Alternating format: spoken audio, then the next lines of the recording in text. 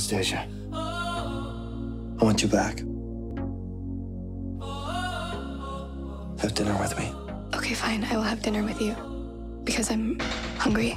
The sequel to 50 Shades of Grey, 50 Shades Darker, has just been released. The movies originate from the best-selling novels by author E.L. James, or Erika Mitchell as she's actually called. Novels from her 50 Shades trilogy have sold over 100 million copies, making them one of the biggest hits of all time.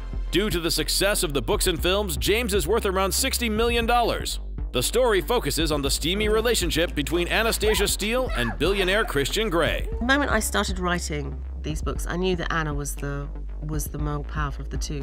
Christian is in fact incredibly fragile, and we only see him unravel through this second film, and we finally get to find out why he's the way he is. Gotta be quicker than that, Cray. Are you happy? I've never been happier. He's changing. I mean, they're all a continuation of the romance. They are romance books, full stop, and they should be, and hopefully will be, romantic films. In terms of Darker, I think we discover more, we go deeper, and there's also the first hint of Christian's old life and how he used to live his life coming in and infecting the couple as they try and get it together. This time, no rules, no punishments, and no more secrets. It's a universal story.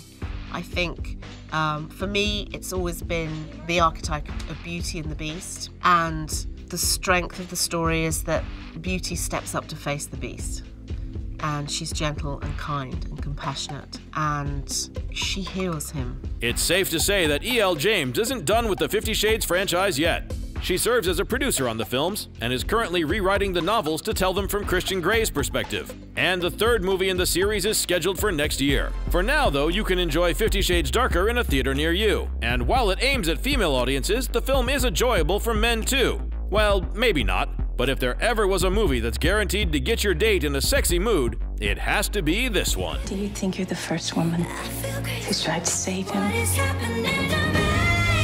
It's not what he wants anymore.